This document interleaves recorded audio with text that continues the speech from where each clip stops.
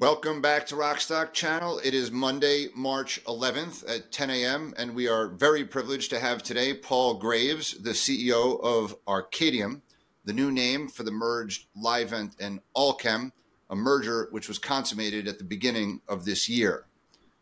Among the myriad of lithium voices, Paul's market commentary and articulation of Arcadium's position within the lithium industry is second to none in my view.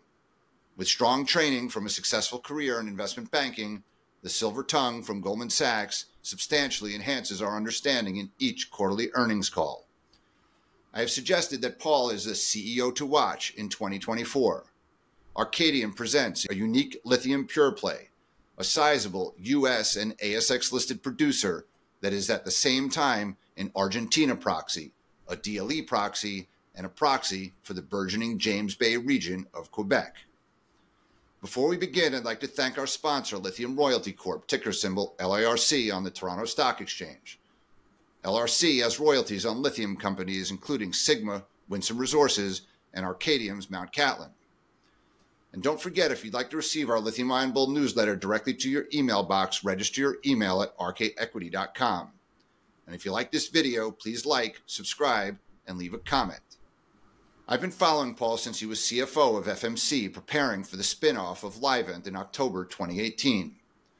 I narrated that spin-off through the prism of Elton John's Philadelphia Freedom, considering Paul's UK lineage and the location of Livent's corporate headquarters. I have also compared Paul and Livent to Rocky Balboa, the most famous underdog from Livent's home city of brotherly love. In case you're wondering why I'm wearing this sweatshirt. At its peak in late 2022, legacy Livent had doubled from its IPO price. But my long-term, gonna fly now narrative has proved wrong so far. Arcadium's share price today since IPO, adjusted for the merger, is down 28%, underperforming its peers Albemarle, SQM, Ganfeng, Pilbara, and Mineral Resources. It's been a rocky road. Ganfeng, which undertook a Hong Kong IPO the same month of the Livent IPO, is up 52% during this period. Pilbara is up more than 5 times and sports an enterprise value of about $6 billion, inclusive of $2 billion in net cash, which compares to Arcadium's $5 billion enterprise value, inclusive of about $250 million net cash. Paul and Arcadium have put lots of information into the public domain in recent weeks, publishing Q4 and year-end results, a 10K, and giving fireside chats at the BMO and Bank of America mining conferences. Following this introduction today is 17 minutes of relevant Q&A excerpted from these public conversations, which will serve as a point of departure to dive deeper into Paul and Arcadium's immediate and long-term plans and vision. We have included links to the transcripts and full videos of these conversations in the show notes below if you'd like further information. Not investment advice, but TD Cowen's David Deckelbaum articulated in our recent video that Arcadium is his top pick, with a $10 target price representing more than 100% upside to current ALTM price. He makes a relative value argument, suggesting Arcadium is trading about 6.5 times 2025 consensus EBITDA of $750 million, and the fact that Arcadium's balance sheet and cash flow more than supports its continued growth and maintenance capex. Arcadium's year-end results included a helpful outlook scenario suggesting for 2024 a wide range of EBITDA based on current lithium chemical pricing of about $15,000 and the $25,000 price that Rodney and many others think is more likely required to sustain reinvestment economics long-term. At $15,000, Arcadium should earn $400 million. At $25,000, it should earn $1 billion. So at $5 billion enterprise value, Arcadium is currently trading on those outlook scenarios between 5 and 12.5 times this year's EV to EBITDA. I attended PDAC in Toronto last week, which had more lithium booths than I had ever seen by far. The lithium rush I narrated 12 months ago is alive and well, despite the pervasive pessimism that's been reflected in the lithium price, equities, and broader EV narrative in recent months. We hosted our first virtual conference, Canada Rocks, almost exactly 12 months ago, and had the privilege then to interview Livent's Sarah Maricel to speak about Nemaska, and Allkem's Martin Perez de Soleil to discuss James Bay. We look forward to some new color from Paul about these important development projects, as well as Arcadium's world-class resource and conversion assets in Argentina, North Carolina, China, and Japan. We believe that in the long run, the most successful lithium companies are going to be fully integrated. You're going to have control of the resource, and you're going to have control of downstream processing, and you're going to have control of the customer relationship. And they're all important. You know, people ask me sometimes, where is the value? The value is really spread throughout that chain. And what we saw was an opportunity to accelerate this plan of both growth and growth as an integrated business through the merger more than either one of us would have been able to do independently. We certainly have complementary expertise, whether it's in downstream hydroxide or brine-based processing or hard rock mining. And I think we also have a much stronger balance sheet as a result of the transaction. It allows us to continue to invest, as we're showing today, through these cycles, while at the same time having greater operating efficiency, higher margins, bigger and deeper relationships with customers. Allkem really made technical-grade lithium carbonate. And in most market conditions, including today, that sells at a discount to battery-grade lithium carbonate. Livent, because of its process, always made battery-grade lithium carbonate.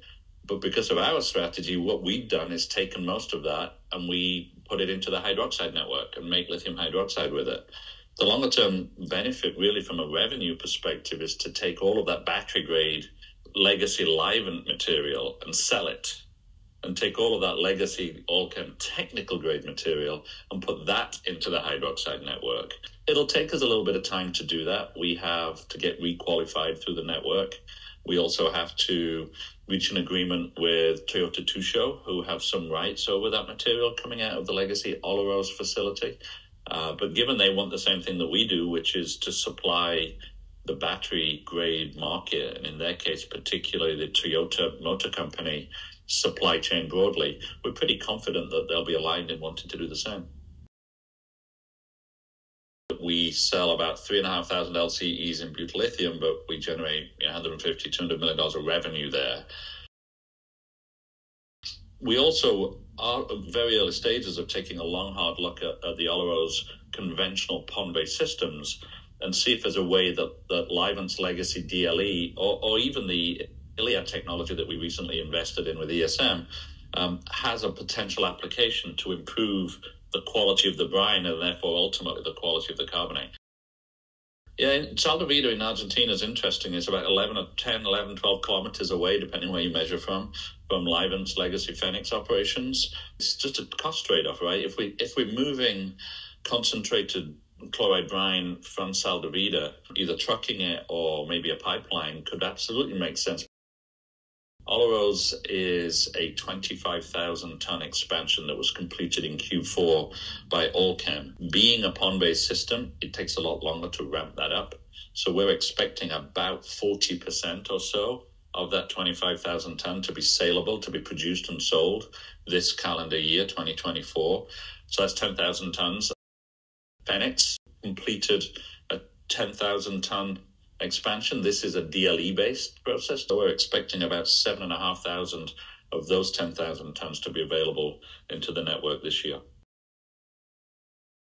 The US facility is full and sold, the 15,000 tons that we have, so that's fully contracted and committed already. If we could add another 15,000 tons of hydroxide capacity in the US, that would be sold too. Like if we could add 30,000 tons of hydroxide capacity in the US, that would be sold too. The push, the demand, the drive for more IRA qualified material is very much hydroxide focused. Despite Western OEMs' desire to move their supply chains outside China, they're not yet. That facility took us about 8 months to build. The one we built in the US took about 2 years to build, a little bit less. It's 15,000 tons. The one we built in the US is 5. The one in the US cost us $105 million. This one cost $21 million. If we were to build a 15,000 ton line in the US today, it's probably a $200 million investment compared to $21 million in China. These are hard economics to argue with.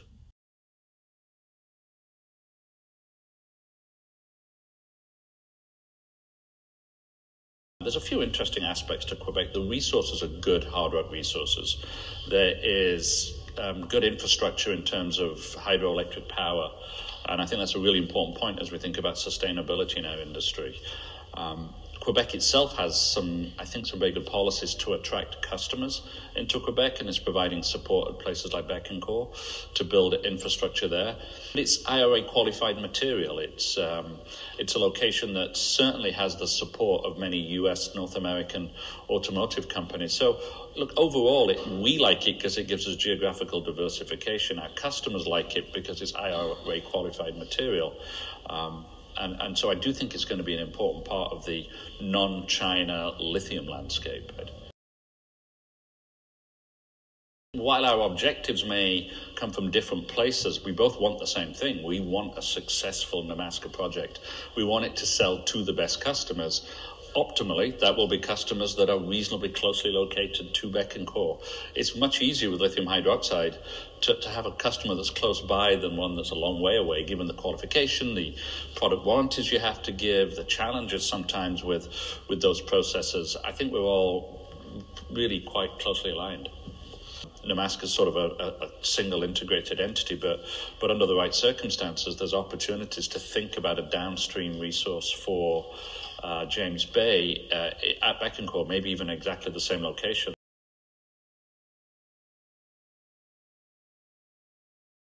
You know, spodumene prices are $850, $900 ton, something like that now.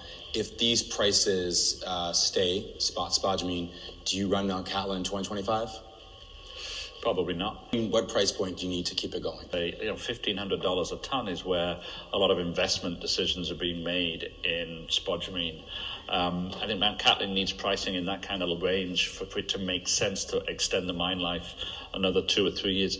If you're going to go underground, which is what comes after that 2 or 3 years, it's probably even a higher price. So yeah, I think it's probably fair to say it's hard to see Mount Cattlin going on beyond 2 or 3 years, but it's entirely possible. I mean, who knows? Spodumene prices were $6,000 a ton not that long ago.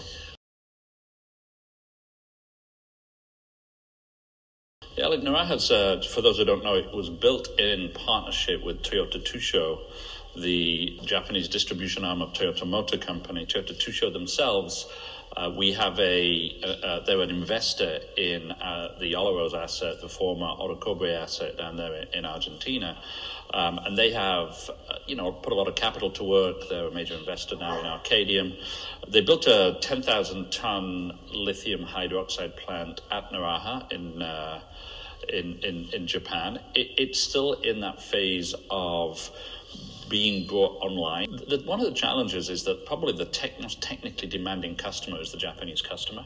And so Naraha has a lot of learning to do to bring itself up to the point that it can, in fact, produce not only battery-grade material, but get itself qualified into these some of these supply chains.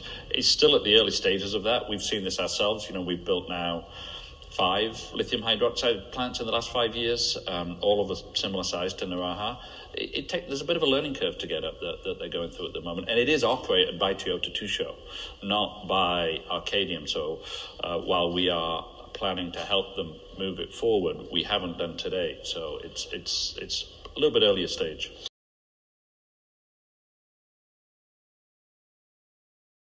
If we put a contractual commitment in place with the customer, it is likely to be increasing volumes over the life of the contract. So if it's a 5-6 year contract, volumes in year 6 will maybe 2 or even 3x what they were in year 1. We've made it clear that requires investment on our part, and so we need certainty over price to deliver on that investment. We don't try to get greedy with floors. The whole point of a floor is not for us to earn what I call excessive profits. It's to protect us in environments like today where we want to keep investing, and more importantly, the customer wants us to keep investing. I think it's really hard to do M&A, to buy something or sell something when it's just a punt on where the lithium price might go in the long run, because Who knows? And I think, it's unlikely that you'll get perfect risk-adjusted alignment between a buyer and a seller for cash purchases. I think the Allkem Livent merger structure is clearly the best way to do this, but I can speak from experience. They're not easy to put together. They're not easy to line up, and they have their own, challenges as to what needs to happen. I do believe being a single resource lithium company is not a viable structure in the long run. It's extremely difficult to run your business with just a single resource, even if it's an integrated one. And so I think there will be more pressure to be larger, to have multiple resources in multiple geographies, to be able to serve your customers with multiple products. I think that's going to have to result in some M&A. I don't know it's easy to do at a low price environment, easy to do at a high price environment. It's definitely easier to do in a stable price environment. And so to me, price stability is more important than the absolute level of the price. In hindsight, the year was heavily influenced by inventory build in the energy storage supply chain. The more meaningful inventory increases were seen downstream of lithium, most notably in battery cells. Here that many battery cell producers had aggressively increased production in the fourth quarter of 2022, especially in China, in anticipation of elevated demand and prior to expiring subsidies. As a result, both cell and cathode producers reduced production rates as 2023 progressed, and spot lithium purchase activity declined significantly. This drove a sharp decline in lithium market prices, starting in late Q3 and accelerating in the fourth quarter. If you think where inventory can be held, we have varying degrees of visibility to it. And competitors, lithium held at competitors, I don't have a lot of visibility, but I don't get a sense that a lot is being held. We definitely don't see any at the cathode producers. And I think that really, there's a lot less held at cathode producers today, which really reflects how the supply chain has changed. It used to be the cathode producer bought the lithium. Today they don't. It's just sent to them as they need it by either a battery producer or an OEM. I think if there is any excess inventory, it's not in lithium form straight up. It's either in battery cells or in vehicles sat around waiting to be moved. I don't see a lot of evidence that this is a stocking or destocking issue. I don't think the price spike was excessive stocking by customers that then needed to be destocked. I think it was excessive production of battery cells that haven't been sold. But what's interesting about this cycle on the way down is it isn't obviously driven by an excess supply situation or a pullback in demand. And so it's also characterized by some what looks like quite unusual economic behavior, particularly in China.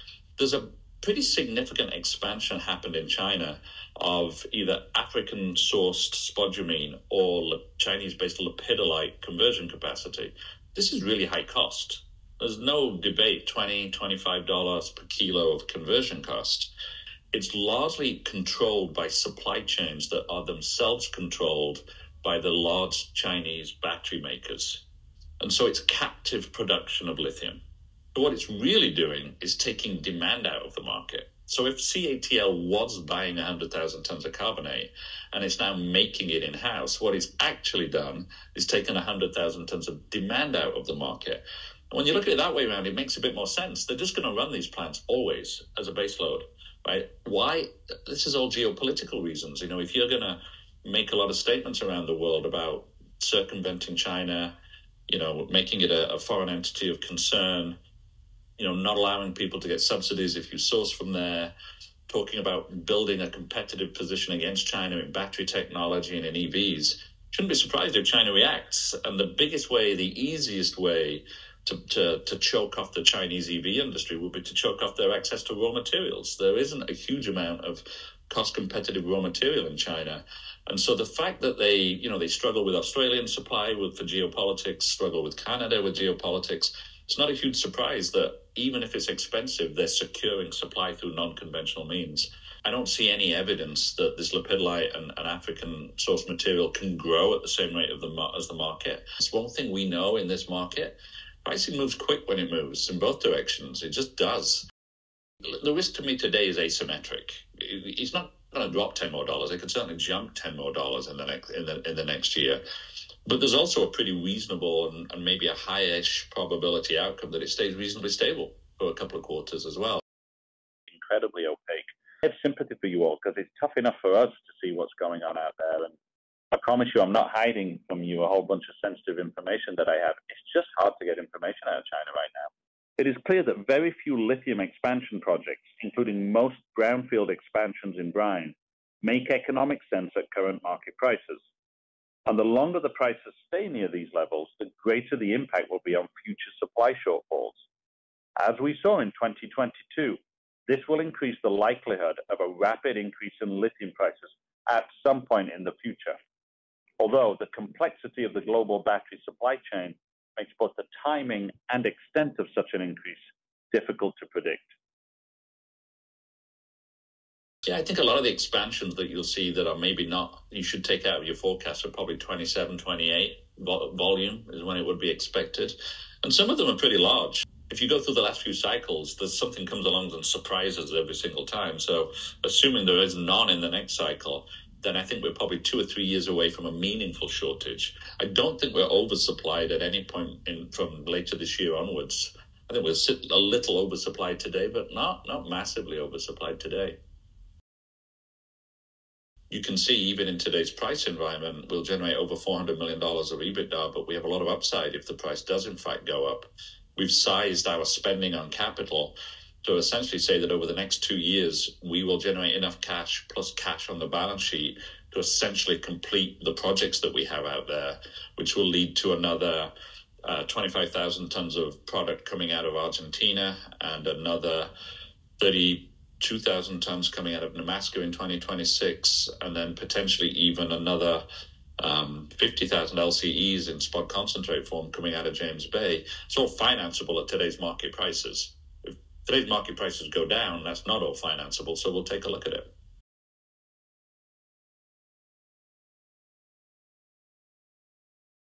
What's the right long-term strategy for a business like Arcadium that is going to deliver the most shareholder value?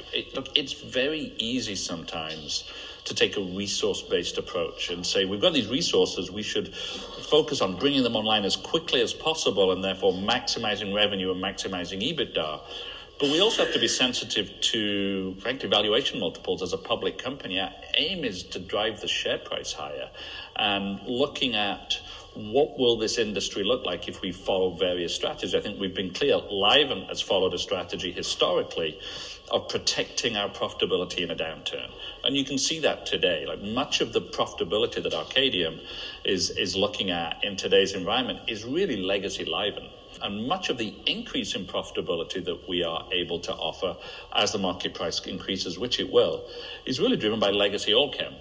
And so a lot of the conversations at the board are going to be, okay, so how do we manage this through different environments? How much do we contract? What is the right strategy? Who are the best customers? How much risk do we take on resource development? How much risk do we take in developing more hydroxide assets? What does this business look 5 years from now? A few more comments before we begin. As mentioned earlier, Arcadium now trades on both the New York Stock Exchange and the ASX, which means Paul now talks to Australian analysts who cover Pilbara, Minres, IGO, and many other ASX developers. U.S. exchanges tend to trade at premium valuations to those on international exchanges. This is largely due to liquidity, but with respect to lithium, is also due to the thought that lithium is more a sophisticated specialty chemical than a traditional boom-bust mined commodity, and hence should trade at a higher multiple. Spun out of FMC, legacy Livent has largely been held by U.S. institutions, including many hedge funds, which cause a certain degree of volatility in legacy Livent shares, without necessarily ascribing a higher multiple. Amongst the 150-plus stocks on RK Equity's lithium scoreboard, Arcadium has scarcity value. Alongside Pilbara, it is one of only 2 pure-play producers of size, above $5 billion market cap, and hence true proxies for the lithium price. I think it reasonable that global investors of all stripes should benchmark the investment merits of these 2 companies, not just Livent's historic Big 3 peers, Albemarle and SQM, which are more diversified. The Allkem-Livent merger met with some resistance from legacy Allkem shareholders, and with the main listing on the NYSE, there has been some migration out of the Australian CDIs. Allkem, a product of the Orocobre Galaxy merger, had a strong 15-year run from a piddling junior at 25 million market cap to a multi-billion market cap producer made possible by major Australian pension, mutual, and hedge funds, as well as long-term retail shareholders, many of whom still own the stock, and all of whom should be interested in legacy Livent's world-class assets and Tier 1 customers. Rodney and I have had the privilege of interviewing Pilbar's Dale Henderson and his predecessor, Ken Brinsden, on multiple occasions. We greatly appreciate Paul and the Arcadium team for taking us up on the offer to help cultivate our YouTube viewers and podcast listeners, nearly 50% of which are Aussie retail, institutional, and Arcadium's lithium industry executive peers. And with that, welcome Paul Graves for the first time to Rockstock Channel. Hey, Howard. Good to see you. Likewise. So we have a bunch of questions here, and thank you very much for allocating so much time. First question I have is, when you first announced the merger, you announced that you might be changing the headquarters from Philadelphia. So I don't know if that's still on the cards. I haven't seen anything since then, but you had your first board meeting, I think, in Ireland last week. And I don't know if that came up, but would love to hear just initial thought on that question. Yeah, we're an interesting business in that we are very much an international business. So the head office is maybe not as important in Arcadium as some people think. We have some really U.S. support functions there, finance, a few other guys in Philadelphia. It's actually not our largest office. It's probably our fourth or fifth largest office as New Arcadium. We are now officially an Irish domiciled company, hence the board meetings in Ireland. Look, we constantly reassess and will continue to assess what is the right location for our people. The war for talent it cuts across multiple industries, but it's especially the case in lithium. People with experience and expertise get a lot of choice as to where they work. So we have executives, frankly, all over the world. We have them in Perth, in Brisbane, Singapore, Buenos Aires, Charlotte, North Carolina, Philadelphia, Montreal. So we're already pretty well spread around the world. We consider ourselves an international company, more of a U.S. company, and that's reflected in where the executives in the organization sit. Okay, so it sounds like not a priority to necessarily move out of Philadelphia. I thought you might move to Charlotte or something, given your Bessemer City hydroxide, but okay. We used to be there, don't forget, up until maybe 2015, 16, we were the lithium business. FMC Lithium was, in fact, headquartered in Charlotte. And so it doesn't have a long history in Philadelphia. And as I say, most of the commercial and the operational teams are based either in Charlotte or out in Asia, in Singapore or in China already. So moving to there really wouldn't achieve much, to be perfectly honest. Okay. Great. So, Rodney and I have a whole bunch of questions specific to operations, et cetera, but I wanted to start actually with some of your points. You're talking about you need a stable, price environment rather than the super high volatility. No one believes your customers don't believe $10 the right price. $60 is also not the right price. But and you talk about the criticality of incentive based pricing. So what do you consider to be specifically a high enough incentive price to justify, let's say, pedal to the metal investing, no slowdown? Yeah. It's a difficult one because I don't know that we should do pedal to the metal investing. I think what we should really be doing is investing to bring supply on in line with demand. And the problem with that in our industry is how long it takes and how easy it is to slow down or to be late with expansions. And so one of the factors that drives a slowdown in expansions for sure in this industry is views on economics or availability of financing. And every time you get a market that goes into reverse like it is today, frankly, those of us who look at this from an economics perspective start to slow down. People that look at this from a financing perspective and they rerun their models with what they now think the price is, start to get cold feet and pull away from the market and pull financing. And all of this typically happens while the equity markets are reacting in a knee-jerk manner, which is a purely linear relationship between a Chinese lithium price and the share price. So now equity financing at reasonable levels goes away. The reason for stable pricing, frankly, is to take some of that volatility away and allow us to have predictability to a reasonable amount of time for an investment cycle. An investment cycle for a fully, even for a plain resource, but on a fully integrated basis, takes you 5 or 6 years to take from identifying an opportunity to building it. Having this kind of price volatility just doesn't help with the predictability, to be perfectly honest. To answer your question about what is the right reinvestment price, I tend to think in sort of carbonate pricing as a benchmark, with the assumption that most things reference to carbonate at some point. It's pretty hard to see, looking at the resources that need to come online, where they are in the cost curve. It's pretty hard to see how you get stable and predictable investments in enough capacity once the price is, anything more than that, anything less than the high teens. You got to be in the high teens a kilo. You probably need to be nearer 20 for many of the resources. For some of us, we can do it at lower prices just because the operating cost of our assets is so much lower. But it's not $8, it's not $10, it's not $12. You just can't invest at those levels. And again, bear in mind, the economic risk and therefore your return on capital requirements of operating in Argentina, operating in Chile. Even recognizing that a lot of your business still goes into China, these are not 8% IRR returns you're looking for in these assets. You're looking for much higher returns to compensate for all that economic and political risk we carry. That was my next question. Albemarle has publicly announced that they typically target 2 times WACC mid-cycle, weighted average cost of capital, and 1 times WACC at the bottom of the cycle.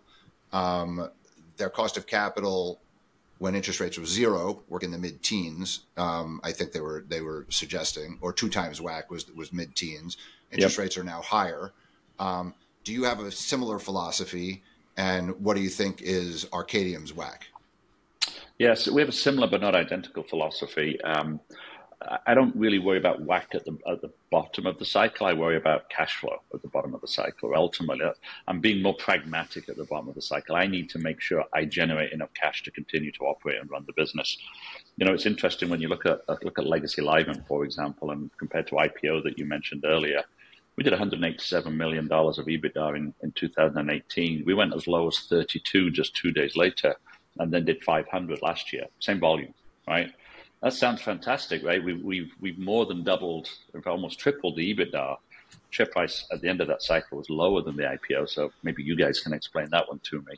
But that degree of volatility, all driven really by pricing, is not helpful to invest in. Why? That level of share price volatility pushes our cost of capital higher for sure. The fact that you can't lever properly when you know your cash flow can go that low, you're not driving your WACC down through leverage. Generally speaking, the cost of capital for a company like Livent that is operating without leverage and with that degree of volatility is certainly high single digits, 8, 9, maybe even 10%, depending on how you're measuring the equity risk premium. But it's certainly in that range. And I know your next question is, so what are my hurdle rates? They're largely similar to what Albemarle described. We don't reference off our WACC. We try and calculate what an appropriate risk premium is for each market that we operate in. Then we try and calculate what our sort of standalone cost of capital is for each of those markets.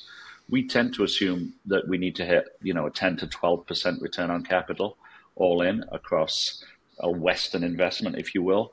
Once we're investing in Argentina, it's higher than that. It may be as high as 20% return on capital we look to clear before we make those investments down there. Okay. So it sounds like your business is like hydroxide is the only area where your customers seem to be willing to give you, sufficient price floors you've talked about, and carbonate and the spodumene, it's all, market based. But if you could get floor pricing, for the other parts of your business, it sounds like if you can get floors in the high teens, 20,000 carbon equivalent, then, okay, I get you won't do pedal to the metal investing, but you wouldn't stop investing and you would just grow within the market. So that's something that if your Chinese customers, or even some of your non-Chinese customers who are often confused by research reports that they read, like Goldman Sachs, or they see the volatility and it's very difficult. I empathize if you're at GM or Ford, trying to understand, listening to you, saying what you need, and then listening to them and saying that the market is going to be a lot lower than that. So it's complicated. But Howard, it's a time-based question, right? Something you may have heard me say this before. You can make a statement that's true today, but not true over the long term, right? It is probably true today that in China there are investments being made and profitable ones, a $12 assumption as to price, but in the long run that won't work. I mean, we have Mount Cattlin's a case in point. Everybody just adds and adds and adds to capacity, but this capacity comes out of the market too as we reach end of mine life, and there will be a few resources that reach that point. And we've seen startups of mines fail. We've seen, inability to get up and running because you're just unlucky enough to bring the mine online in a downturn. And that can take a long time to get supply coming back on again. I think over time, people are going to look back and see markets like today as blips, just as $60 and $70 pricing was a blip. I think people are going to see today's pricing as a blip. I don't think there's a lot of confusion on the part of the OEMs. I just think it's really important to understand that no matter what happens in the high value, or certainly the EV battery supply chain, and bear in mind, a lot of lithium is not going into EVs, but in the EV supply chain, the OEM pays for the lithium. Doesn't matter who contracts, doesn't matter what happens in the supply chain, they pay for it. It all gets passed up to them. And so that's why you see them increasingly want to take ownership and control of supply. Does that mean they want to contract for 100% of supply? No, it doesn't. Does it mean they want to do it across all of their needs? No, they probably have differing views as to the availability of different types of product. What they all completely recognize and understand that the biggest risk to their business is that their high value vehicles, which are all using high nickel batteries for that longer range and higher energy density, you cannot afford to have that part of the supply chain choked by an inadequate supply of lithium, and that's lithium hydroxide, and that has to be qualified into supply chains. And they recognize, and look, they're a long way down the learning curve, but moving up quickly, they recognize lithium hydroxide is not like carbonate or hydroxide into that application. In Greece, maybe in some LFP, but not in the high nickel applications. And so they look at it and they say, I need to make sure I have enough for my base load. And so how do I make sure I have enough for my base load? I have to sit down with credible lithium hydroxide producers, companies that have demonstrated they can do this, and I need to contract with them. What does it take to get a contract with them? It can take us a year to get qualified. We'll be running a plant, or even not running a plant with all the cost that entails, while we wait for their supply chain to qualify our material. I don't do that on a spot basis. I need a multi-year contract. And I also need as I mentioned, in some of my comments earlier, we also need to add capacity to support them. I don't do that if I'm constantly having to choke back my investments because of where the price in the market is.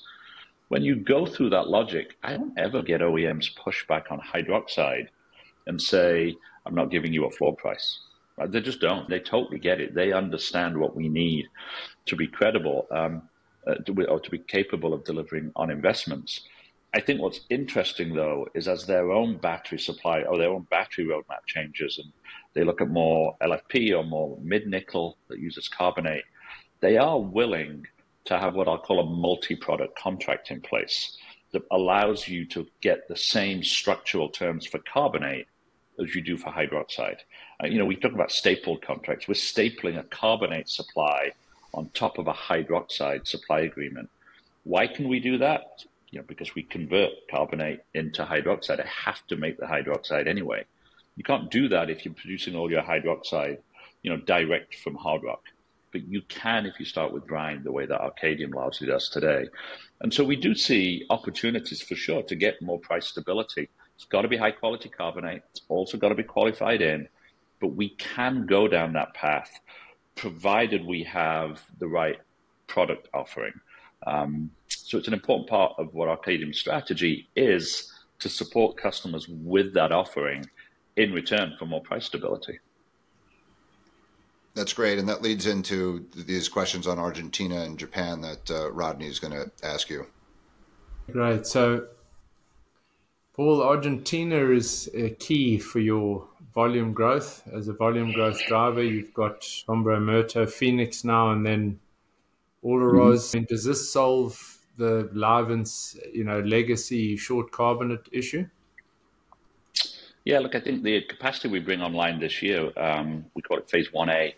We can never get our naming straight, but let's just call it Phase 1A at Phoenix, brings about 10,000 tons of carbonate online this year. That solves our carbonate need. Our carbonate, we've been balanced last year anyway, but now that gives us sufficient carbonate to run all of our US facilities and all of our legacy historical Chinese facilities. And it gives us enough carbonate to start the qualification process for our new 15,000-ton facility in China. That facility, because of the ramp-up, adds another 2,500 tons next year. And then we're also bringing a second phase on, imaginatively named 1B, which is all connected to the first phase, which brings another 10,000 tons on in 2025. So even without the Arcadium, the Allkem merger, we will long lithium carbonate. We don't need the Arcadium volumes to achieve it. So, but you're right, Argentina is critical to our strategy, always has been. You know, can you fundamentally shift all of the technical grade from Olaroz to, you know, Japan, Carolina, and China, and then sell Phoenix's battery grade carbonate without having to upgrade to hydroxide? So can you optimize on your pricing strategy there? Look, we can, and I think we will. It'll take a little bit of time, as I mentioned again earlier. I think there's a couple of factors to consider in that one. I mean, as you point out, the Allkem resource down there at Olaroz has two projects. Olaroz 1, which can produce battery grade up to about 8,000 tons a year of lithium carbonate. When it does that, it produces about 5,000 tons of technical grade as well. It can produce a lot more carbonate if it's willing to drop the battery grade production because what the purification loop does to efficiency. But the second phase is up to 25,000 tons, is all technical grade, all of it. The legacy Livent work at Phoenix is all battery grade. We use, as you know, a DLE process. We've been doing it for 20 odd years now. And so just the nature of that process doesn't carry the same impurity profile. And so it's actually relatively straightforward to produce a battery grade lithium carbonate, you know, right from the off. No purification circuits. We don't have a purification circuit. It was made at battery grade. For sure, if we can swap them around, as you know, technical grade is just a smaller market, fetches a lower price. So for sure, we would absolutely look to do that. Technically we can do it. I think there are two obstacles in the way. One of them is the way that Allkem had structured its financing has, in essence, tied up much of that technical grade lithium carbonate into agreements with Toyota Tsusho. And I'll come back to that in a second. The second is every time you change carbonate supply, you requalify, complete requalification process. And so even with a very keen and enthusiastic customer, it can take a good 6 to 9 months to then requalify that lithium hydroxide. So the phase over and the handover can take a while. The reason I'm reasonably confident is that Arcadium and Toyota Tsusho are completely aligned about what we're trying to achieve. We want to be the supplier of choice into automotive supply chains.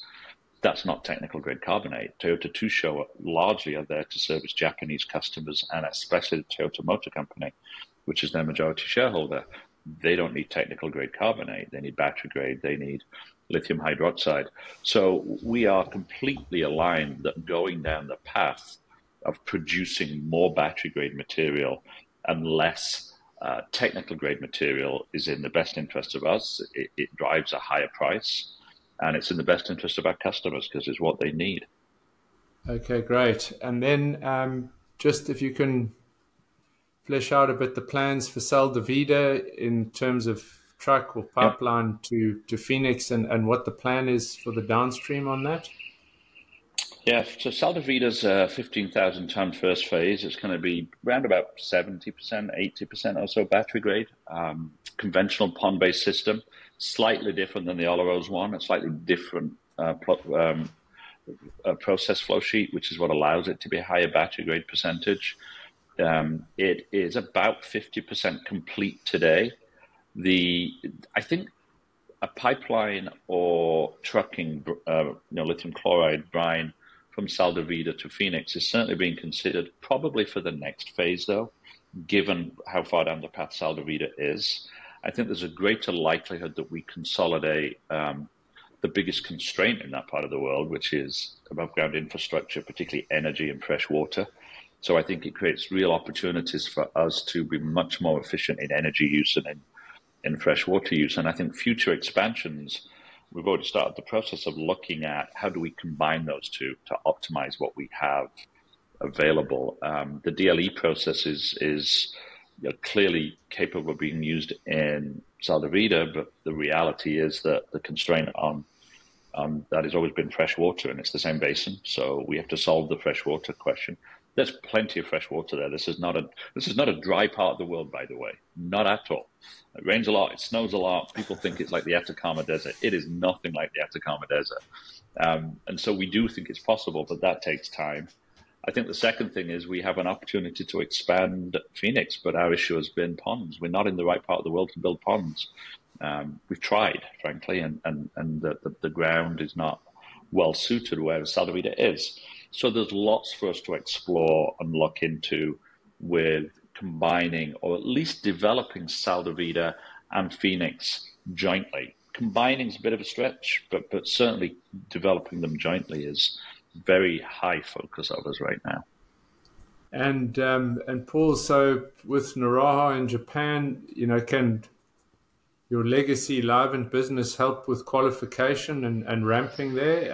How is the hydroxide at Naraha compare with Bessemer or China? Hydroxide is an interesting product in that it's different for every customer, regardless of resource or plant. It's not necessarily the production facility that drives that question. It depends how you run the production facility. I think most people who know anything about basic chemical processes will understand that converting carbonate to hydroxide is not a difficult chemical process. It's not a capital-intensive process in the same way that spodumene to hydroxide is. It's very clean. It's a very simple process. It's incredibly difficult to produce battery-grade hydroxide at the end of it all. Some of the know-how and knowledge that you need to manage that process is incredibly hard to get hold of. We have all that in Bessemer City for sure, and even in our Chinese facilities.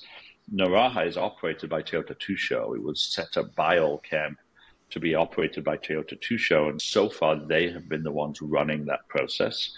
We are talking to them today about whether it makes sense for Arcadium to be more involved in it. There's a longer conversation about assets like Naraha, though, and I take no specific issue with Naraha, but it's a non-integrated conversion facility, right? It has to buy its carbonate at market prices from Olaroz, admittedly, but it's not integrated, and the economics of non-integrated conversion facilities can be quite challenging at times. Sometimes they're not, sometimes they are, but there's less predictability around that. So I think Naraha is not really about can it produce material. I'm absolutely confident it can, or whether we can help them produce material that is then qualified into a Japanese supply chain. I'm absolutely confident we can. The bigger question is there an economic rationale for operating a non-integrated hydroxide facility? And the truth is, it's all part of this conversation that I just touched upon. Toyota Tsusho want to solve that problem. We want to solve that problem. It's all linked to where does the carbonate come from, etc., and how we operate as a network. We could spend all this call talking about what that means. So I think Naraha certainly has the potential to be an important supplier into a small group of Japanese customers for sure.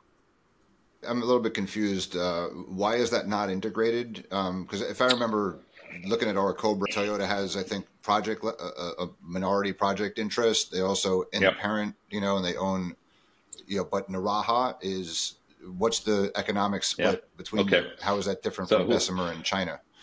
One of the big differences, maybe one of the most fundamental conceptual differences between Livent and Allkem was how we finance projects. And Livent tends to finance them at the corporate level. We don't do project financing or asset level financing at all. Allkem went the other path. Toyota Tsusho, when they came in to fund Olaroz, did so with, as you said, low-cost Japanese financing from guaranteed by the Japanese export development agencies. But nothing is free, right? Everything comes with a cost. And one of the requirements of the financing is that Olaroz must sell its material at market-based prices. And so it cannot transfer at cost lithium carbonate to Naraha. And that's a financing requirement. The financing that's in place prevents that from happening. And Naraha has no rights to lithium carbonate at cost at Olaroz, even though both of them are owned by the same equity shareholders, right? So in principle and in theory, you think we could. The same is true at Naraha, by the way. Naraha has similar financing in place, so it has constraints over its commercial activities, and I know you've probably seen a lot of IFC financing being put in place for Sal de Vida. If we allow that to stay in place, which, spoiler alert, we won't, that also has commercial constraints. It essentially prevents us operating as an integrated company. And so these are the things that we just need to tackle as part of the merger. They certainly bring benefits and opportunities. It's not clear to me that financing cost is any lower than we can do at Arcadium holding company level, given our size and our scale. But it certainly puts constraints on us, and that needs to be fixed and unwound if Naraha is going to be operated as an integrated hydroxide plant. Okay, so you have inherited some complexities in your capital structure as a result of Allkem's debt deals, which over time will be unwound. Depending on market conditions, what equity, what debt you can get, et cetera. Okay. Yep. I have a question on the chloride. Right, there's Glencore is signing a deal with kind of Galan, which is not far from where you are, and you're saying that Sal de Vida, might pipeline or truck chloride. So is there a market for chloride? Could you see taking chloride from other salars, right? As a means to ramping up? There are some pretty meaningful misunderstandings about lithium chloride, I think. First and foremost, lithium chloride really only has two uses largely, and that's either to be converted into carbonate or to be converted into lithium metal. If you convert it into lithium metal, it's going to happen in China. All the conversion happens in China. If you convert it into carbonate, of course, that's what we do at Phoenix. It's what we do at Olaroz as well, and what we will do at Sal de Vida. But this is lithium chloride. It's 6% concentration in brine. It's basically salt water. It's not a product, right? You can actually ship lithium chloride to China. We do today, but we ship concentrated lithium chloride brine, which the DLE process is the only way you can produce a pure enough lithium chloride to convert direct to lithium metal. So we take that brine off the mountain to Güemes in Salta. We convert it into anhydrous lithium chloride, a white powder, and we ship the brine back to the salar and re-inject it into the salar. Why do we do that? Because that's the environmental permit that we require. The thought that you will be allowed to basically ship large quantities of brine from these resources to China is not very likely. And my conversations with the permitting agencies in Catamarca and in other areas suggest that they are not going to willingly allow that. Now, can you move it between salars? Clearly, it's a bit easier to truck brine within a country, process it, and truck the brine back again. These salars need to be managed. You can't just keep pumping and pumping and pumping until you exhaust them, for multiple reasons, particularly the impact that constant pumping has on freshwater aquifers in the area. So it is not entirely clear to me that what Glencore have signed up for is something they will ever be allowed to receive. And I think if you were to say to Glencore, look, we found someone to convert that chloride into carbonate, they would be very, very grateful for someone to do that for them. So this concept of sharing chloride across different resources in Argentina, it's a nice idea. Not entirely sure people have really thought through the practical constraints or even the environmental permitting permission constraints that will be embedded in that process. Okay, great. Thank you for that color. I want to move on the DLE side to your investment in Energy Source Minerals, Iliad Technology. So Rodney and I have had some experience with them. We were actually retained for a period by Compass Minerals and helped Compass select the Iliad technology. So we know of all the DLE technologies out there that it's a strong, company. It's a private company. Question is, like, we've observed you over the years, and one thing, this merger you did with Allkem was a huge deal, but in the last 5 years, a number of your peers have made investments here and there. You made a small investment in E3, but besides that, this is the only other one. And I looked in the 10K, and it looks like you didn't publicly announce what this was, but in the 10K, it looked like it had a $30 million carrying value. So I'm just surmising that, Livent made a $30 million investment in Iliad or ESM, which for them as a private company seeking to raise additional capital like Lilac is a fantastic thing to say, Arcadium's a customer. If you could explain, is that accurate? Why do you feel you needed to make that venture capital investment? And then more importantly, what is, like, you could have just licensed the technology, and then what do you expect, Iliad to help you to do in Olaroz, or Sal de Vida, or Phoenix? Yeah, look, I think DLE is such a misunderstood phrase, right? The concept of directly extracting lithium, everybody completely understands. So when somebody turns up with a DLE, technology, there's a few people out there running around say it'll just be a little box that you'll wheel it onto a solar pump brine through this magic box, and out comes lithium carbonate. That's not DLE. DLE is part of a process and has to be part of a process flow sheet. And one of the key drivers, two of the key drivers, frankly, of every DLE technology is what is the chemical composition of the brine itself, not just lithium concentration, but also impurity levels and what type of impurities they are, etc. Predictability and stability of flow and other matters, but also availability of energy and fresh water, if that's in fact what you're going to use. Can you get an environmental permit to use a DLE that uses solvents? Would you be allowed to get an environmental permit to use one that uses an acid as a stripping agent? So there's lots and lots of questions that are not really technology driven, they're process driven. This is a process question. Our investment in Iliad is relatively straightforward, and why we like the technology there. First and foremost, it's what we do version 2.0, to be perfectly honest. It's the similarities to our existing DLE are very, very real. What Iliad does, and has done a fantastic job, is actually developing parts of the process around that DLE substrate that allows you to operate at lower temperatures. And for us, with energy as a constraint and operating at altitude, your water boils at 80 degrees Celsius, and you don't want to be shipping propane or diesel up there. So a low energy version of what we do today is something we've been looking for a while, and we do believe that for the brine that we have, the Iliad technology really does work incredibly well. Our focus has always been on DLE that works with our resources. We don't have any great interest in being a DLE technology provider or process flow sheet providers to others.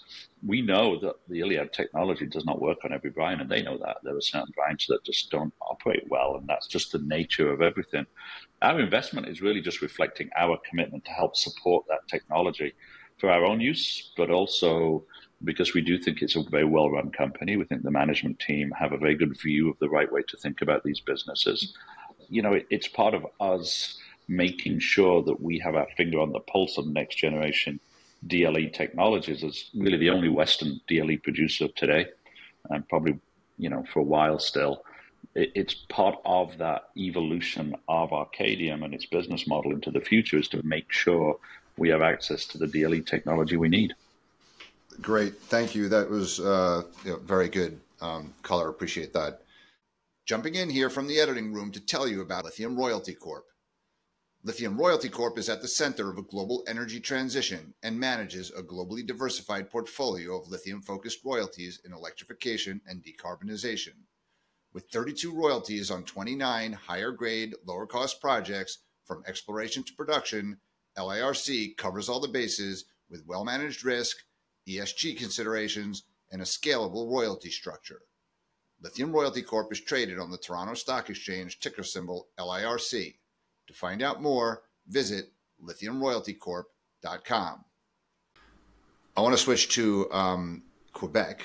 And it's funny, we represented Western Lithium back in the day, which merged with Lithium Americas. And it was a 75 million market cap company and a 75 million market cap company into a 150 million market cap company. And they were saying that was going to give it scale and it was going to enable it to grow. And then 5 months later, it was a 75 million market cap company. This is on a much larger scale, but what people said to us at the time was, congratulations, you now have 2 unfunded projects. So here you are, you have James Bay and you have Nemaska. And Nemaska is, you put out a feasibility study, I think, in your Q3, which was $1.6 billion, a lot higher than planned. I think 1.2 billion was Bécancour hydroxide and 400 million was for Whabouchi. Mm-hmm. You own 50% of this. IQ owns 50% of it, so it's a joint venture. You own now 100% of James Bay, which put out its own definitive feasibility study not long ago. I think you said in your recent earnings call that actually James Bay has more engineering done, than Whabouchi does.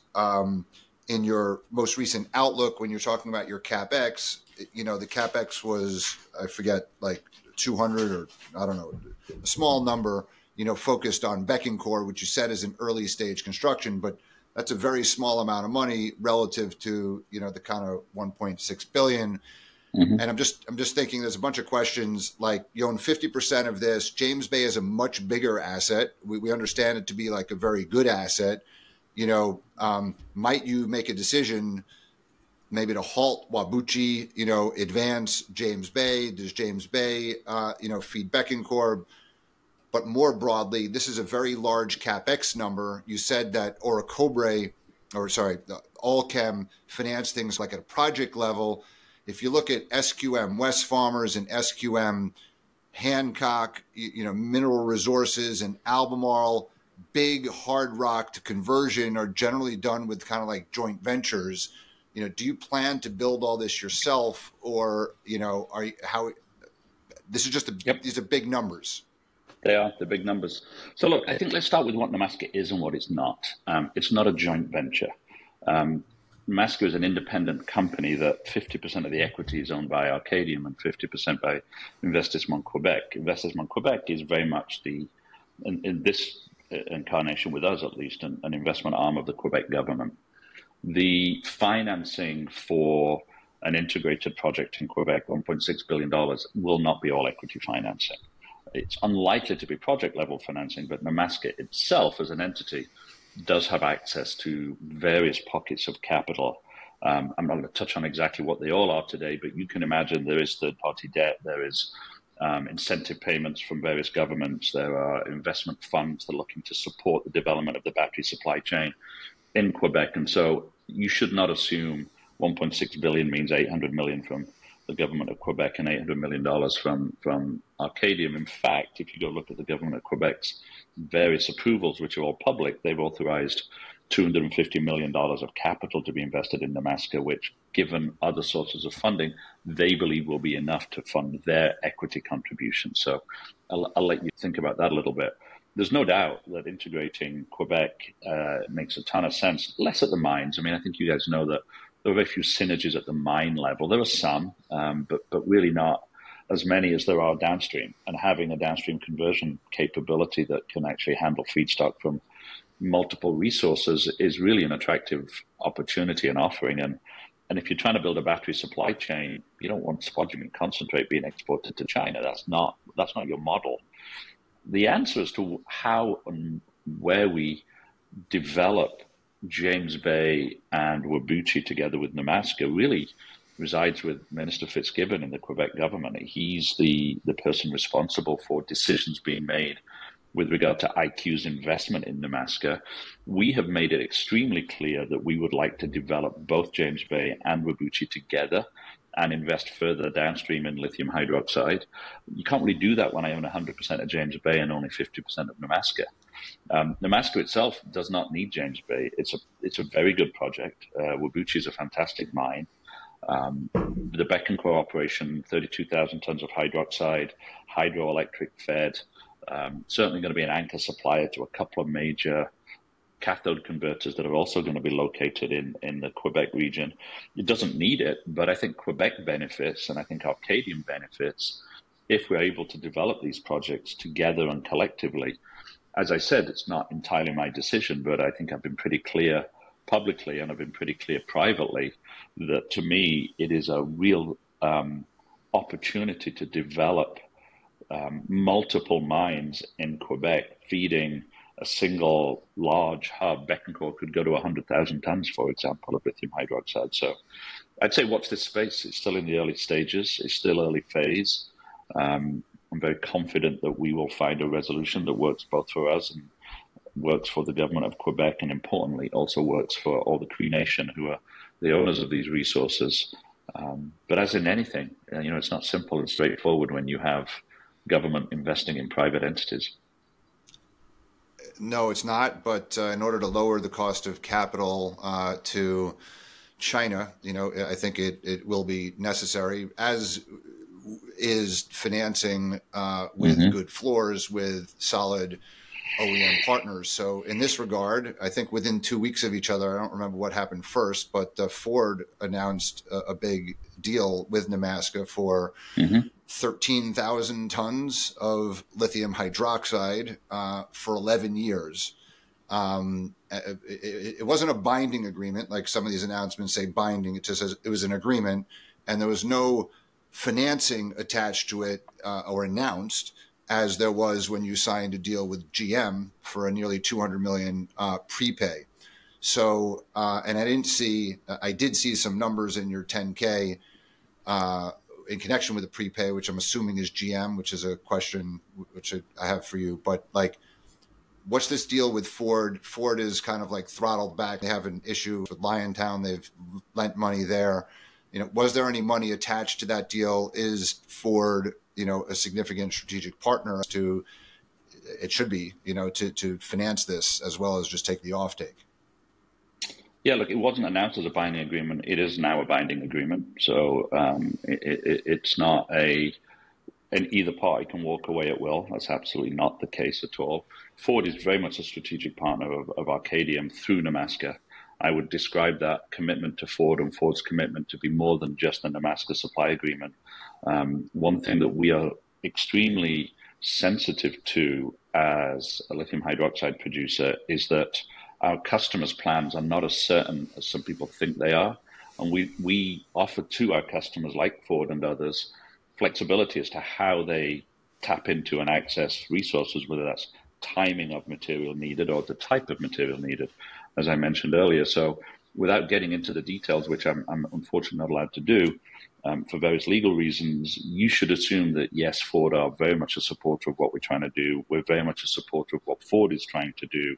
And the Nemaska agreement is an important piece of that, but not the only piece of what we expect will be. We wouldn't have made an 11-year commitment to somebody on a transactional basis. To us, that's a proper two-way commitment, or we wouldn't make an 11-year commitment. Okay, and do you foresee making similar commitments with other OEMs as part of the broader financing package for this $1.6 billion? I mean, our business model certainly as Livent, I'm looking forward as Arcadium, has been to make multi-year commitments to OEM customers. We've been supplying Tesla for well more than a decade. We've been supplying BMW for quite a few years and have a multi-year commitment to BMW. We have the announced deal with GM and now one with Ford. So you can assume that part of our business model, particularly in the hydroxide space, is to have these multi-year commitments to customers. I don't need 10 customers of that type. I have 4, in fact 5, if you count Toyota now, that really matter to us and are meaningful and are material. And our focus will be on those 5 customers. That doesn't mean there isn't scope to add others, but we certainly are very much focused on our existing OEM supply agreements today. And that's like a little bit of part of the rationale for the Arcadium merger was to get bigger, but to get bigger at our customers, not just to get bigger. If I've got 3 times as much lithium available, it probably means I'm going to supply 3 times as much to each of my major customers, rather than have 3 times as many customers. It's just the nature of the industry that we're in. And it's a little bit, by the way, I don't mean to digress too much. You've also heard me talk about being a single resource lithium company, not being a sustainable business model. It is if you're willing to just sell spot concentrate and take whatever the market price is. But if you're really trying to position yourself as a chemical company supplying qualified materials into an end market, i.e. you're selling lithium rather than selling a feedstock, You can't be a single resource company, is my view. And these customers don't look at us and say, you're a single resource company. They understood the risks we had with Argentina, but we have 2 separate hydroxide lines in the US and now 4 separate hydroxide lines in China, plus Naraha. We have a diversity of supply that customers demand. And when Nemaska comes online, another one, it's just a business model I think lithium has to get to. And as we move in that direction, the customers support you. They recognize it's in their interest too. And so they support you in multiple ways, whether it's contracts, financing, technical help, frankly, help with governments, help with subsidies. It's really important to be partnered with OEMs, in my view. I think those are great customers. So Tesla, Ford, GM, BMW, and Toyota. One could argue, getting back to the multiple conversation, if you have ex-China tier 1 customers who are willing to partner with you long-term, you should have less volatile earnings. I think fundamentally what goes into the higher multiple is earnings quality, not specialty chemical versus commodity, Agreed. But predictability of earnings. So over the medium to long term, I think that's great. There's a couple of things in that I saw, like Ioneer change their strategy to make technical grade carbonate, and they have an offtake with EcoPro, who is in Bécancour. And so that cathode maker actually is happy to upgrade to battery grade themselves. So could you talk about that, with the Koreans? Yep. I don't think you have Koreans in your structure here or as customers, but that's one question. And then I have another question about ramping up maybe Bessemer City. Yeah, sure. So look, I think the making technical grade just is a real reflection of 2 things. It's just easier, and it requires a lot less capital. And so many companies that are doing that tend to be earlier in their journey, where capital is a real constraint and their capabilities are less proven. And so it's easier, and they'll take a lower price. EcoPro will not take technical grade carbonate, from what I understand, into Quebec. They'll take it to Korea, where they have the capability to convert carbonate into hydroxide, and then we'll ship that hydroxide. They have multiple customers, so there's certainly no guarantee it goes into Quebec. We will almost certainly be supplying battery-grade lithium hydroxide from Nemaska into the EcoPro process under that Ford contract. This is part of the complexity of the supply chain. There are a small number of companies out there willing and able to take technical grade material and upgrade it either into a battery grade carbonate, a battery grade hydroxide, or frankly even use it in some of the lower quality battery applications. There are certainly some LFP applications that don't have the same qualification processes or standards that allows them to use a relatively low grade lithium carbonate as part of that process. To me, this all just reflects the challenge on producing really high quality lithium carbonate. These processes wouldn't exist if making battery grade lithium chemicals, either carbonate or hydroxide, was simple and straightforward. And it frankly reflects that the battery supply chains recognize they're going to have to deal with different grades of lithium in the future. They pay different prices accordingly, though, I can assure you. Okay, great. So, Paul, in terms of the lithium metal business and butyllithium, I picked up on the call. You mentioned the revenue versus the tonnage of about 3,500 tons. It came out to a great number, I guess, an average mid price of around $50,000 a ton for the butyllithium. Is that kind of GDP-linked growth, or is there scope? Because specialties, definitely seem to offer a good and high margin. So a couple of things. The butyllithium business, the 3,500 LCEs is not product tons. And so the price you come up with when you calculate that range is price per LCE. And the reason I say that's important is because we make a very wide range of butyllithium products, and everyone goes at a different price depending on what we make. So the simplest way to understand the attractiveness of that business is to turn it back into an LCE calculation. Interestingly as well, it tends to be priced on the basis of what I'm going to loosely call a cost plus basis. In other words, we pass on a lot of the raw material costs, the lithium metal costs, to the customers. It's a very stable margin business in terms of dollar margin, very predictable business. So even when the revenue moves around, we tend to find that the profitability of the business tends to be more stable in that operation. But I think butyllithium is a perfect example of Howard, you just touched upon quality of earnings is really what matters. We get asked a lot already by US investors, particularly, how can you bring as much stability to the Allkem earnings as you've been able to bring to the Livent earnings? Nobody would describe Livent's earnings as stable. But on a relative basis, and I think if you go back to our Q3 earnings call back in November, we put a slide out there that showed what was the average price per LCE that Livent had achieved and how much volatility relative to benchmark prices. And every single year except 2022, we had a higher LCE price and less volatility. So our average price went up less than the market, but also went down less than the market. Put differently, we built a business at Livent that was designed to protect us in markets like today. It's absolutely what it's designed to do. That's not everybody's view as to how you run this business. And most people will say to us, I will put a higher multiple on your earnings as a result of that strategy if you can demonstrate to me that is it.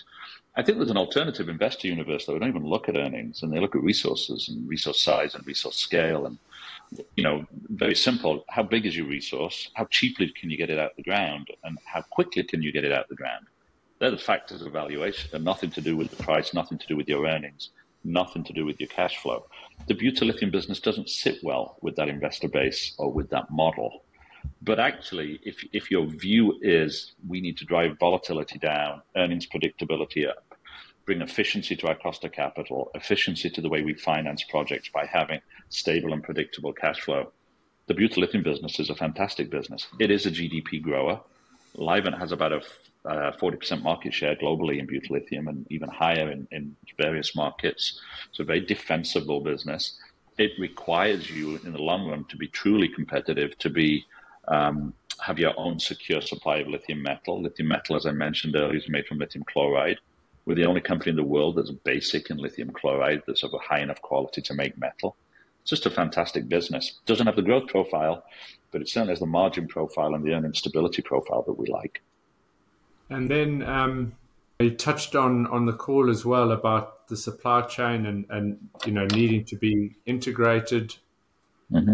It's got you on resource versus conversion versus integrated, and you touched on this, but I guess the question then comes to, if you're covering all of those elements, is there an ex-China, market for things like lithium chloride to be converted into downstream products, and then I guess a market for technical grade carbonate ex-China, on conversion, or is that part of the business one would look to and try and rather stick to the high grade? Yeah, look, there's no market for chloride outside China, really, to speak of. And again, more importantly, to make it shippable, you got to turn it into a product that can be moved around the world, and that's not salt water, right? So let's be realistic about that question. I think in terms of technical grade carbonate, the challenge with technical grade carbonate is if every project comes online and brings technical grade carbonate to the market, the demand for it won't grow as quickly. The capability of the industry to use lithium carbonate in technical grade format is constrained. It's limited, right? And so it implies that you're going to have to find a way to upgrade it. You can sell it to somebody with a lithium carbonate to hydroxide facility, but those facilities have all the challenges of any other non-integrated conversion facility. We mentioned Naraha. The easiest way to get around that is to build it in China, where capital costs are so low and where maybe return on capital expectations are different. That doesn't help a diversified supply chain. That's not going to diversify the supply chain. And frankly, very few people are really building those capabilities today. So technical grade, I think, has to be integrated. It has to be integrated in the long run into a usable product. And the simplest way, frankly, is to make lithium carbonate from it. And if you're going to make lithium carbonate from technical grade, you then open up the door to a strategy that's closer to ours, where you can now start to secure your revenue in down markets. And we haven't mentioned ceilings on these contracts. We also secure customer profitability in very high price environments. So it's a win-win for both of us. But you've got to have a different business model. You've got to be more than just produce a product with lithium in it and sell it at the best price you can, whatever it may be. That strategy is going to just lead to more and more volatility in the market, to be frank. Could we jump to the China advantage? Because I was like gobsmacked when I heard that, Arcadium's 15,000 ton expansion cost $21 million in China and 5,000 in Carolina was $105 million. But if you could ramp up Bessemer City, you'd be totally sold out. So if you could get government loans or bigger contracts from GM, et cetera, can we talk about that? And also separately, is from an IRA compliance perspective, is guidance such that Argentina to Bessemer City is 100% IRA compliant? It just matters where it's converted? Those are, if you could address all of that. I'm sure there's somebody going to hear this and correct me with the technicalities, but the conclusion is the same. Yes, as long as we move it into the US and convert it in a qualified facility. The lithium hydroxide that comes out of there is IRA qualified. It's significantly different. It's not going to a foreign entity of concern, so you can't do that if you go through China, for example. But the slightly different restrictions, whether you're going to an FEOC or whether you're going to a free trade agreement, an FTA country. Argentina is not an FTA country, so the carbonate into the US would not be qualified. It doesn't really matter. There's no facilities to process carbonate in the US. Largely only goes into mid-nickel or LFP cathode plants, and nobody's really building those of scale in the US. Everyone's building high nickel cathode plants in the US, so they need hydroxide. We will expand Bessemer City. I have no doubt we'll expand Bessemer City. And you ask all the right questions about how do we equalize that capital cost. And there's multiple ways. You can get help with the capital, or you can charge a higher price. And there's sort of pros and cons or likely probabilities to both of those different paths. And the truth is, I don't think you ever really close that gap on capital cost. I think operating cost is competitive between China and the US. The conversion cost is not higher in the US.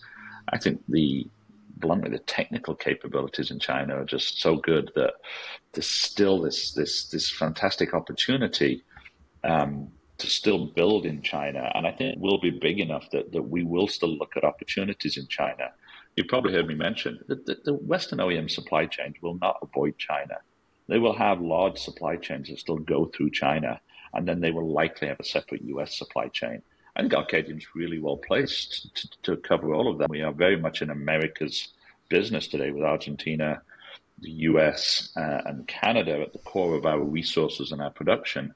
But even today, every Western customer that we supply requires us to supply them in China, and I don't see any of them having their supply chains in China disappear during my lifetime. For the Chinese business, which is the biggest market in the world for autos, if they want to have a China business, then it'll all be localized there. But for the North American side, you said the skills are amazing. It took not only cheap, it took them 8 months versus 2 years here in Bessemer City. Exactly. So, but if you could get cheap, like, have you applied with Jigar Shah in the Loan Programs Office for to ramp up, Bessemer City and take, Olaroz, maybe technical grade and convert it there, to meet that, in addition to that, sounds like a cheaper route than the hard rock hydroxide out of Quebec.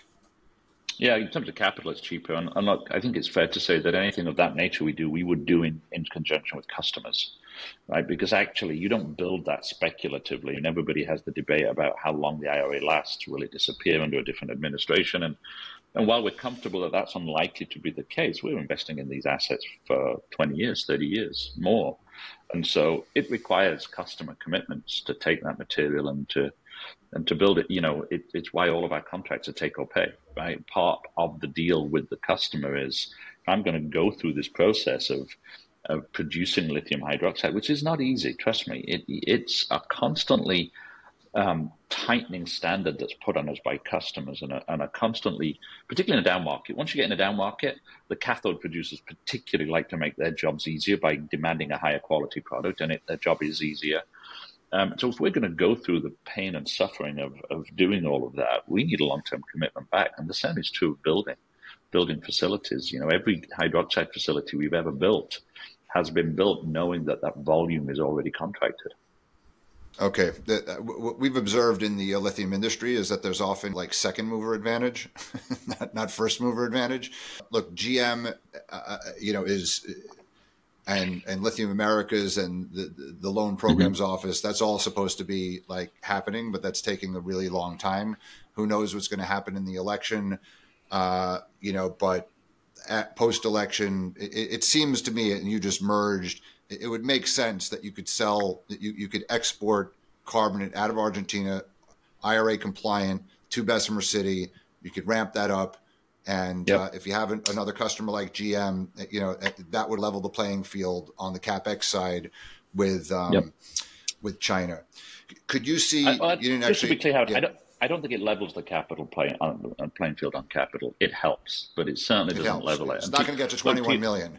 It's not. Look, and to your point on first, and there's lots of reasons for that, by the way, including just the sheer infrastructure that's in place in China. Like when we build one of those facilities, we're just building the conversion plant because all the infrastructure is there on these industrial parks, everything you need in terms of wastewater and energy and power and all this stuff. So there's a lot of really good reasons to what China has built as a country that allow that to happen. It means even if you took Chinese capabilities and replicated them in the West, you don't have the infrastructure to do it at the same cost. But to your point on first or second mover advantage, I think that's actually right. I think the US government is still learning exactly what it wants to invest in, because that's what it's doing, right? When it provides either loans or particularly government grants. The first grant program, or whatever they called it, a year or so ago, I think two of the biggest grants they made for lithium conversion plants in the US have already been put on hold by the companies that won those grants, right? And so it's easy to go out there with a big statement and a big ambition and wow somebody with a fantastic submission to the US government. Doesn't mean you're going to deliver on it. And I think the US government is now going through that second phase of learning, just as the OEMs have learned, right? They've made investments in development projects that haven't got them any lithium. They didn't do it to make money. They did it to get lithium. And I think, people like GM particularly deployed their capital very intelligently, because the way they've deployed their capital does in fact guarantee them the lithium. And I think that's an important thing to bear in mind and consider when you look at how people are looking to support and fund lithium projects.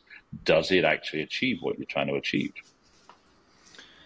It's like the Japanese loans you mentioned. Government loans come with some strings attached to it, and yes, the grants look less good in hindsight, I think, than they were originally. You didn't exactly answer my question, I guess, earlier, just on the potentially joint venturing on an operations side in the way that West Farmers SQM did, like in Quebec. Rio Tinto was just out, saying valuations are attractive. They'd love to do something in Quebec. We've heard Agnico Eagle, who's a big gold producer. Sibanye, Stillwater is partnered, on 2 lithium projects. Coke, Glencore.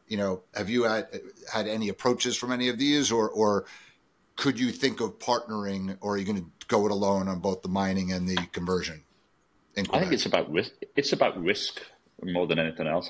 How do we optimize the risk return profile on an investment, right? And so if somebody comes along and brings capabilities more than just finance, then absolutely we would be open to having a conversation with them. You can see that with Investment on Quebec. They brought capabilities in Quebec being linked to the Quebec government, whether it's in permitting or access to capital that were attractive to us. I think somebody who turns up and offers me a working capital facility in return for equity or something else is not likely to be that attractive. I think somebody who turns up with, mining capabilities. I mean, let's be honest, spodumene mining is not that hard, and particularly post the Allkem merger, we picked up a very strong mining team that within Allkem. So, not sure that brings too much. Would we be willing to find a structure with a customer? I think that's probably more likely. Right. I do believe that given the sheer scale of this industry relative to a typical asset size, if you can build a multi-location model in the way that we have, there's no reason why you can't dedicate an entire facility to a single customer. 2,000 tons of lithium hydroxide to a U.S. consumer of lithium hydroxide, Tesla will take all that in a heartbeat, right? And if you can run 2 or 3 of those, if we can link Whabouchi to Bécancour, maybe a second line that links James Bay to a second line at Bécancour, and then maybe we can pick up another hard rock resource to a third line at Bécancour. If each of those hydroxide facilities is run for the benefit of a single customer under a long-term contract, I wouldn't want that if that was my only resource and my only asset. But when I'm running multiple resources, multiple conversion plants, I have long-term supply agreements with those customers in place. We bring predictability. I think it's an interesting model. I think it's an interesting idea. Are there enough customers out there who share my view? Time will tell. And from an equity market point of view, there's always the question of what's the price mechanism, embedded in that, because you don't want to be perceived as utility, right? You want the floors, but you also want the leverage to the price. And as much as you appreciate, the long-term benefits of vertical integration, and the value is going to be across the supply chain. If you look at Pilbara Minerals, right, which started 5-6 years ago, it's a single asset company selling to China, has paid dividends, generated huge amounts of cash, and a lot of investors, love that stock and are giving it a pretty good multiple. That could change over time because Pilbara, Ken Brinson said, Dale Henderson, they wanted to make a midstream product with Calyx, and they investing with POSCO downstream, but it's still very much a single resource company, and will be for the majority of their earnings for a period of time. So when you think about if you could convince a customer to long-term, partner with you, and again, I guess they're still learning, and there are lots of companies that they could deal with, but not that many that can do hydroxide. There's a balance here. I think you have a preference for stability of earnings. That gets the higher multiple, high quality customers. At the same time, these customers are used to buying aluminum and steel at super low prices. So they always want, the benefit of paying lower prices and not necessarily giving you, that upside. So I don't know that you have an answer to that. Howard, it's an interesting question. Like, I'm not ever going to make a pronouncement that we know what the future holds in our industry, because lithium is just such a young industry still, and the supply chains remain so immature. I think we've been through a window where lithium content and lithium resource has been really at the core of a lot of people's business model. And that's why there's this view that the asset is where all the value is. And I completely understand that. I think it's important to understand, though, that having more spodumene concentrate doesn't help anybody in the industry, any customer, any OEM, if there's nobody to convert it into a usable product. I try to, without in any way suggesting this is a negative, a spodumene producer is no more a lithium company than an iron ore producer is a steel company. Right? You cannot take spodumene concentrate without that chemical plant. You can imagine a model with purely converters and separate assets, but the problem is there's only one place in the world, given capital constraints and capital costs and return on capital requirements, where you can build that model, and that's in China. And so now we're heading in this weird place where all these resources in Australia are supplying spod concentrate into China, where all the conversion capacity has been built, while governments around the world are trying to make the opposite happen and make that lithium not go through China, certainly for Western supply chains. So we're going to have a weird, relocalization of supply chains going on.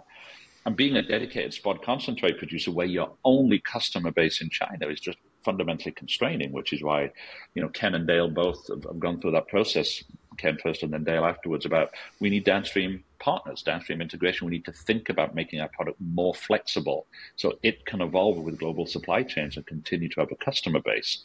It's a really interesting question for our industry, right? You can't move the resource. Best resources in lithium in the world by a mile, South American brine, followed by Australian hard rock. Neither of those are places where you're going to build chemical plants. I know people have tried, but not so successfully.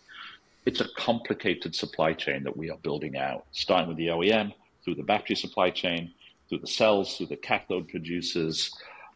It's not yet clear how this all unfolds and all plays out. And I don't think the lithium industry is going to look the same in 5 years' time. And I think winners and losers in 5 years' time may look very different than who the winners and losers have been in the last 5 years. And that's part of the reason that, you celebrated your 5-year anniversary since IPO. And as I said, at the outset, you've underperformed, although I've been a big fan and hoping like the next 5 years will be a lot better. But I see very much, like, we've always been a proponent of, ex-China supply for ex-China demand, and what we call the North American lithium triangle, which is from Carolina to Quebec to Ontario, hydroxide hub, hard rock to hydroxide hub. All you have is North American lithium, producing now. You have no conversion, but you're the best capitalized, the smartest company who actually knows how to do that, right? All eyes should be on you to realize the dream, of the Quebec being Western Australia, that the quality of the resources are good. That's why the merger just happened. You've just had your first board meeting in Ireland. And there's still a lot to unfold in Quebec, right? Hopefully the government, financing comes. Sorry, Howard, it's an important point. I think we haven't touched on it on this call, but it's really important to understand where the lithium industry has been good and where it's been weak. And we've been very weak at delivering on projects as an industry. I don't think any one of us can turn around and say we've got a world-class track record on delivering projects. Probably the single biggest focus of Arcadium is building a differentiated project delivery team and making sure we have the in-house capabilities to deliver multiple projects. We're doing 4 big ones at the same time, right? We're expanding at Phoenix, we're expanding at bringing Sal de Vida online, with James Bay to bring online, and Damascus all to bring online. As an industry, the companies will be successful on a relative basis on how well we do a project delivery.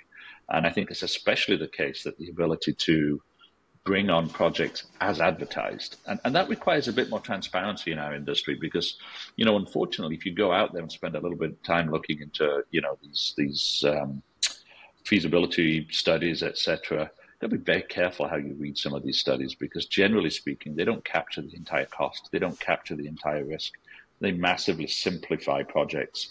One of Livent's frustrations was it looked like all of our projects were much more capital intensive than everybody else's, but generally speaking, as of coming where we said, everybody else is busy spending exactly the same amount of capital as we have of studies that are now old, and nobody holds them to account. But in the end, capital gets wasted. Capital gets lost through this process. And I think you have to understand that as an industry, we have to be held to account for how we deploy capital. We have to be held accountable for return on that capital over time.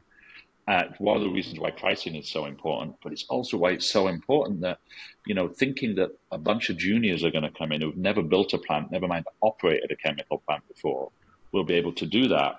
Everybody realizes it's why a lot of people stop with spot concentrate, or if they're using a brine or a non-conventional resource, stop at technical grade carbonate.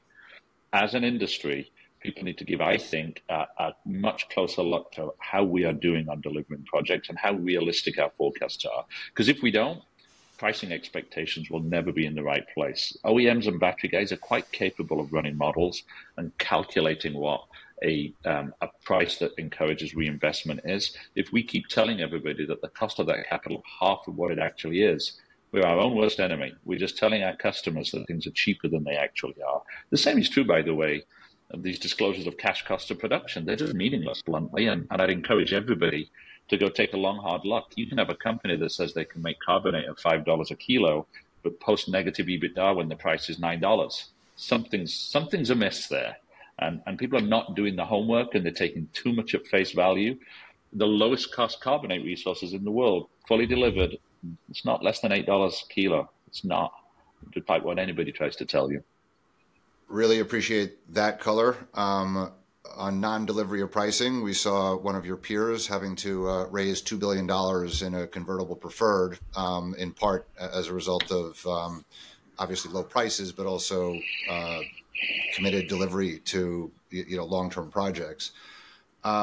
Rodney, in the few seconds we have left, we love your market commentary and pricing, et cetera. We've kind of left that away, Paul, but overnight I saw Morgan Stanley upgraded CATL. That stock did well. We're trying to find leading indicators, and since the Guangzhou futures came about, right, that became a leading indicator in the last kind of couple of months. It used to be Ganfeng was a leading indicator, so we're thinking maybe CATL is a leading indicator. But I laughed at your comment that a very credible person says something, and then 12 hours later, another credible person says the complete opposite to refute what's going on. But there's lepidolite in the environmental inspections. There's African supply, and then there's this battery destocking, or this over demand of batteries, with an under demand of battery.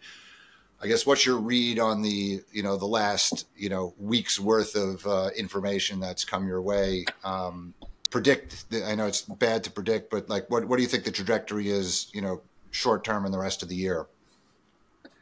I would drive myself crazy if I looked at market pricing as often as you guys do. It would absolutely drive me up. It would drive me nuts. I wouldn't even know what to do with it. And I'm certainly not going to make any business decisions on the Guangzhou index or even on China, spot hydroxide pricing. I make this point all the time to people, which is, the China hydroxide price represents a product that is not the hydroxide that we are selling as battery grade qualified material. And so it just is a completely disconnected price. The price in China today just has no representation to what we are achieving with uncontracted lithium hydroxide today. The China hydroxide price when it was $70 or $80 bore no resemblance to the price we were achieving for lithium hydroxide in that market. Spot concentrate, you certainly get closer to those indices. And I think that's because the suppliers have an incentive to drive an index-driven business. Carbonate is also a relatively wide range. The product diversity is wider than people give it credit for.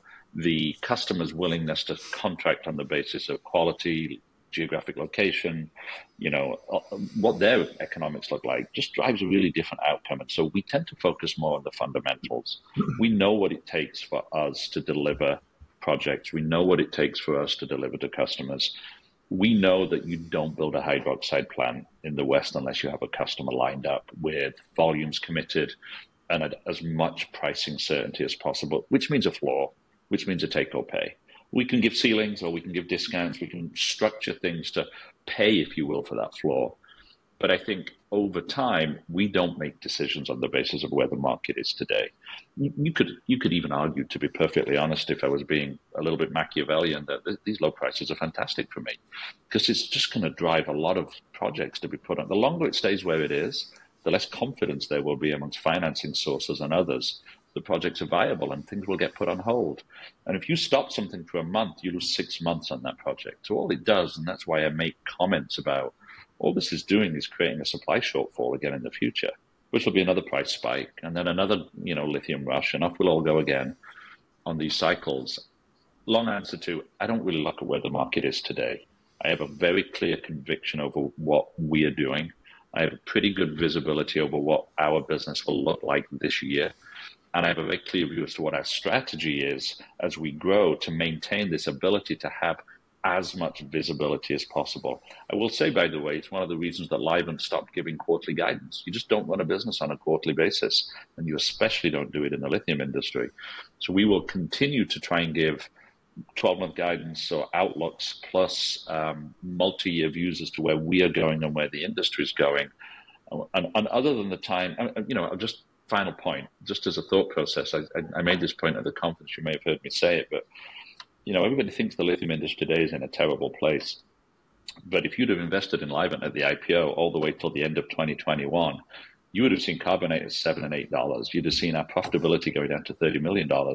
If you'd have given up, gone away for a couple of years, and then come back and took another look now, you'd have thought the industry's done fantastic because price of lithium is 50% higher than it was. It's higher than almost any other historical average high today at $15.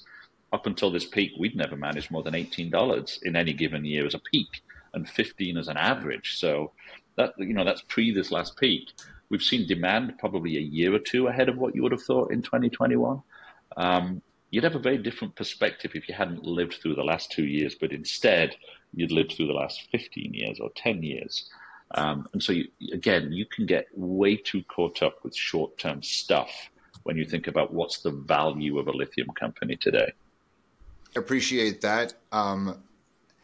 But like copper, and iron ore and steel and other commodities don't appreciate as much over time, but but my grocery bill has gone up a lot. So to say my grocery bill was cheaper 5 years ago, right? The costs have increased in this industry a lot.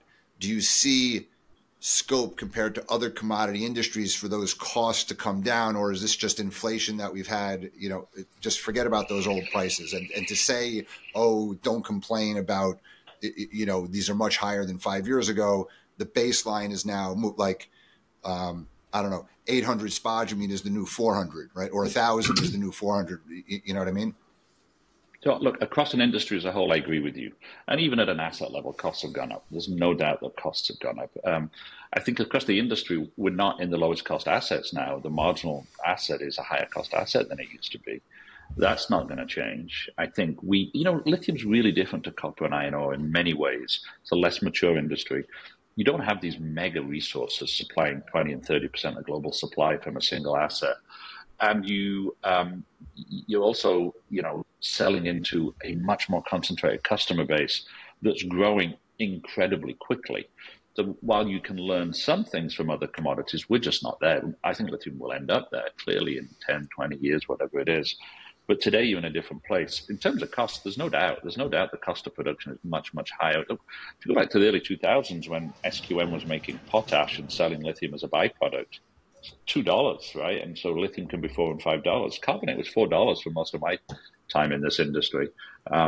Nobody can produce carbonate at $4 and $5 anymore. Nobody. And lithium hydroxide, 2014 or so, FMC Lithium had one lithium hydroxide plant, which represented a 35% market share. It's a 9,000 ton plant. Now, what is it, 400,000 tons of hydroxide demand today? Just that change is so unbelievably rapid. There's no surprise the cost environment's changed and will continue to change. And so the critique to what I said about where price has gone is, to your point, it doesn't mean that industry profitability is higher today than it was then, because the industry cost structure is higher. But generally speaking, if you're at the low end of the cost curve, as we are, then your profitability is higher in this market, much higher in this market than in the last one. Again, 32 million of EBITDA last time, and at $15, we guided 420 million or so of EBITDA. So, you got to have a little bit of perspective in some of these things. And that's absolutely right. Even at your low end, 15,000, it's 35%, EBITDA margins. That's nothing to sneeze at. Yep. And that's, we think, pretty much the bottom. Do you have a credit rating? Because Albemarle is very focused on keeping an investment grade credit rating. Okay. Yeah, we're a very different business. I think Albemarle, there's more history, right? It's been a chemical. I completely understand. I was the CFO at FMC. We ran a commercial paper program. As you go through cycles, commercial paper programs get very twitchy with short-term credit ratings. So I have a lot of sympathy for the place that they found themselves, really, I would say through no fault of their own. I don't mean that. They just ended up there. And so I understand what they did and why they did it. We've made the conscious decision not to have a credit rating. The truth is, lithium is such a volatile industry. If you speak to the rating agencies, they will tell you that if we, Arcadium, with net cash of $250 million and an undrawn revolver of $500 million, expandable to $700 million, we wouldn't be investment grade. We just wouldn't be, right? Just because there's the fundamentals of the business, and when they apply the industry risk factor to you, you can't offset all that fundamental credit risk that exists in such a volatile industry with even the most conservative balance sheet. They just won't do it fundamentally. And so it's not an industry that, if you are a pure lithium company, as we are, in my view, lends itself to a credit rating. It's why project financing happens and why we have a revolver that we have no intention of drawing on. That was at the outset when FMC spun you off. You had the $400 million revolver and you financed your development, and then you actually did confront exactly the same problem that Albemarle just had, and you had to do a convert yourself, which is now in your capital structure on a fully diluted basis. Okay, let's leave it at that. Paul, thank you very much for all of this time. And I very much appreciate, again, this ability to target retail investors and Australian investment community as well. I think this is somewhat new, Paul, for you to participate in forums like this, and really appreciate that you've done so.